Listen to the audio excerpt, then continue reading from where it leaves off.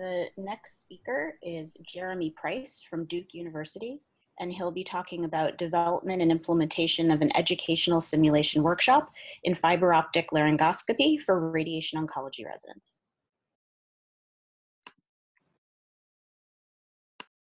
Thank you so much for the opportunity to share our work at ROECSG, the Duke experience in creating this workshop to teach residents fiber optic laryngoscopy.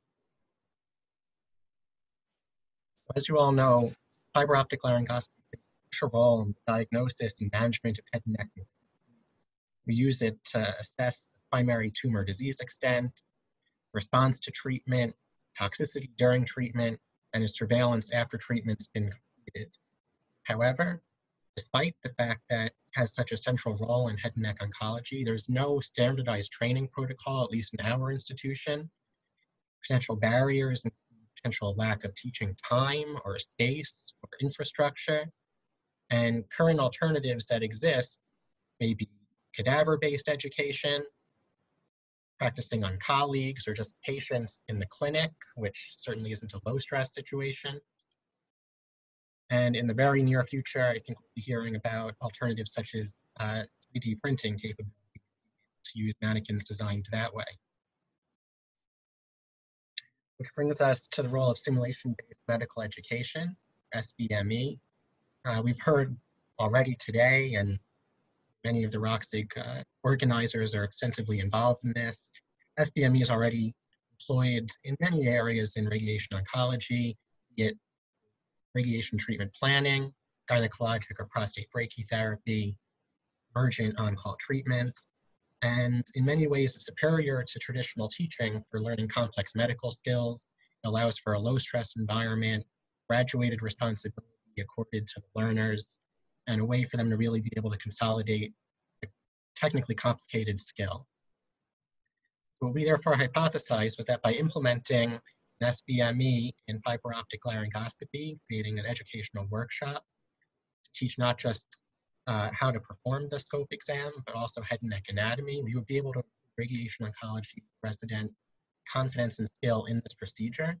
And we coupled this with a bridge to independence in our clinical practice, whereby at our Durham VA satellite facility, we had 6 supervised exams with immediate debriefing and recording of the video exam for all for the participating PGY2 residents.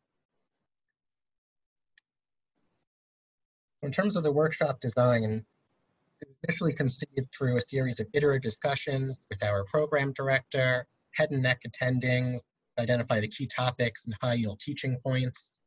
This was supplemented by a literature review, look for prior related experiences in the field of otolaryngology, but also in surgical skills teaching, how the overall structure for the workshop was chosen, and also what led us to choosing the number 6 supervised exams, because based on the ENT literature, that's how long it takes to achieve technical proficiency in fiber optic laryngoscopy for ENT residents. Again, collaboratively with our faculty, we devised a 30-minute PowerPoint. And then through Duke Department of Surgery, there's a Surgical Education and Activities Lab, which is a multidisciplinary simulation lab where you can book appointments for access to education space and the simulation space. And it's relatively affordable, only $125 an hour. So our department was on board with that. To give some more detail about the workshop structure, it started with a 30-minute didactic session. We went through all of the very simple to nuts and bolts to complicated aspects of how to technically set up an exam and document and implement it. So even just like pointing out what the buttons are on the scope, how to use it, how to manipulate the camera. We went over things such as head and neck anatomy, be it typical like normal anatomy like patients might see in long-term survivor clinic, or pathologic anatomy like you see the primary tumor here.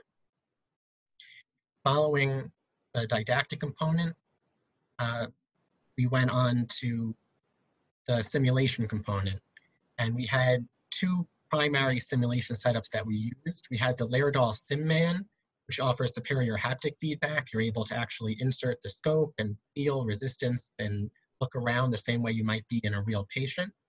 You can see what that would look like here.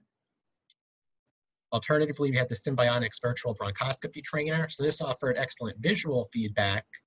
However, the ergonomics are very different in that this is kind of horizontal and not upright like this patient here. In terms of leadership of the workshop, we had senior residents leading it that had completed at least one head and neck rotation, were specifically vetted by the program director, and were chosen to be able to lead it. The workshop was offered in the first 1 to 2 weeks of each academic year to have maximal impact on inexperienced trainees. To assess the impact of our workshop, we designed pre and post workshop surveys to give to our participants. We asked for their subjective confidence in fiber optic laryngoscopy ability and head and neck anatomical knowledge, which was rated on a Likert scale. And we wanted to know if this was clinically relevant exercise.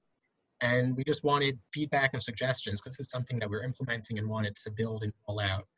This workshop was offered in the 2017-2019 academic years. We did surveys in the latter two. And you can see the statistics for the latter 2 years. We had 18 participants, 14 respondents. And of note, we included rotating medical students because they were going to be entering radiation oncology and because they met our target demographic of, inexperienced trainees unfamiliar with how to perform a scope exam. In terms of results that we found, all of our respondents found the SBME workshop to be clinically informative. All of the PGY2 residents completed their supervised exams and debriefing.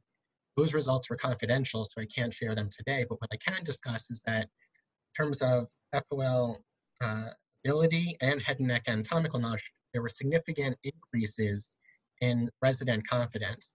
And when we stratified that based on resident experience level, where MS4s and PGY2s were novice, as opposed to PGY3 and above residents, there was a significant improvement just in the novice learners, where we had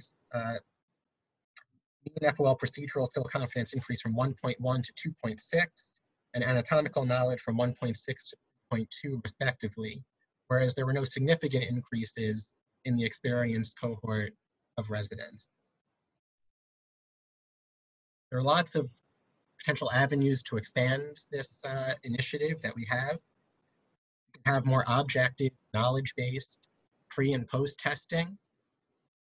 We can look for ways to increase senior resident participation, because notably they can participate in surveys, so maybe having a mentorship role, or conversely, we have a new resident boot camp for onboarding residents, just incorporating this as part of the onboarding. Potential difficulty with that is just timing of the simulation and scheduling of the simulation lab and head and neck attending availability, and making more pathology reference images available, and in particular having a representative repository of scope findings from representative primary tumors and on-treatment findings that our residents would be able to use and turn to. So in conclusion, our fiber optic laryngoscopy simulation-based medical education workshop was releasable and its goals were achieved. It improved FOL skill and head and neck anatomical knowledge. Low cost and exportable concepts. We did a review of the top 50 training institutions in radiation oncology. More than 95% had access to simulation labs, so they would be able to do this type of workshop. And by offering the workshop during protected educational time, it allows for a safe and low-risk training environment. Here at Duke, we incorporated it into our normal morning conference, which happens before clinic every day. And that helped to assure the fact that it was well attended, and we got attending buy-in and participation. So I'd like to thank all of our co-authors, Daphne Spiegel, now Beth Israel Deaconess, helped to start this initiative, Program Director Joe Salama, and everyone else on the head and neck training faculty. Yesterday, perfect time for ROECSG, our article hit pre-press on Red Journal website, so you can find it there, and thank you to ROECSG for the opportunity to talk about our work.